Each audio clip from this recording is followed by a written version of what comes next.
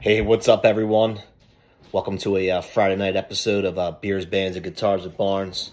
No guitar tonight, but tonight is kind of a special review night.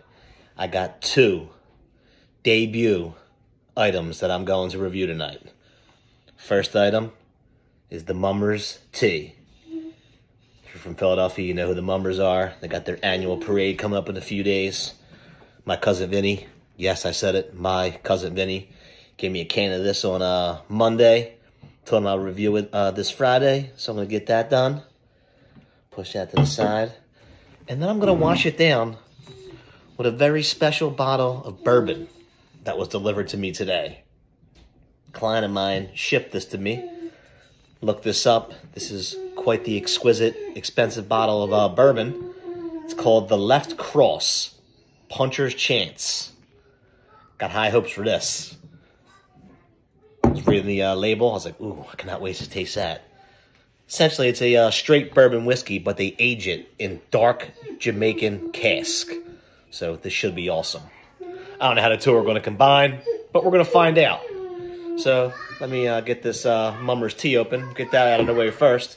Seems like everyone's making tea nowadays. You got Twisted Tea. You got the Fishtown Tea. The Wawa Teas. So let's see how the Mummers Tea does it. This is a Philly tea made with premium Kiki vodka. Great, vodka and bourbon. Should be a great time in here tonight. All right, get that open. And since it's from the Mummers, if you've been down to 2nd Street, you know there's no glasses and no cups. Straight from the can. So cheers on the Mummers Tea.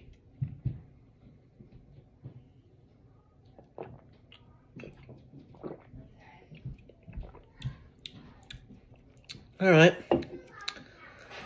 Not gonna lie, honestly, it tastes like a diet tea to me. I don't know why. It's like a homemade tea, but not real sweet, which I kind of like. It's not bad. It's not bad. I'm gonna go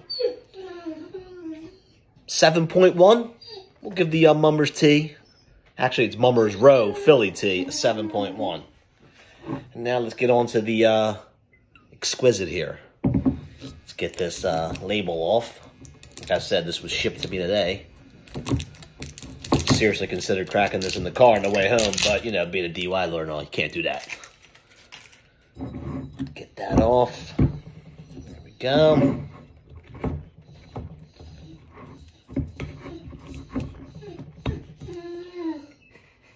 Ooh. You can smell the rum.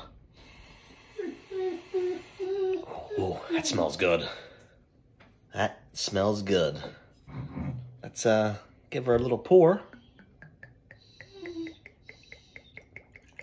I'm going to be professional about this one, considering the cost when I looked it up.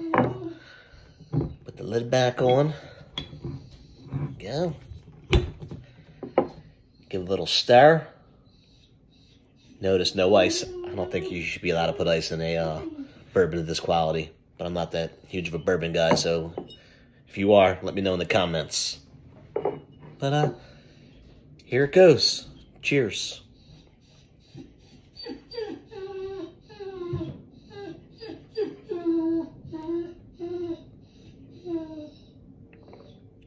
Ooh. Nice. Super smooth. You can taste dark chocolate, vanilla. Oh, this is awesome. It also comes in at a whopping 96 proof. So you gotta be careful if you're gonna drink this. You don't want to go cocktail on me, you know? Drink a whole bottle of bourbon, or in his case, he was drinking a bottle of Louis XIV brandy and drank himself to death.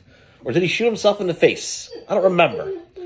Hey, Neff, let me know in my comments how Doug Coughlin offed himself in a cocktail. Was it gun, or did the booze do it? I don't remember.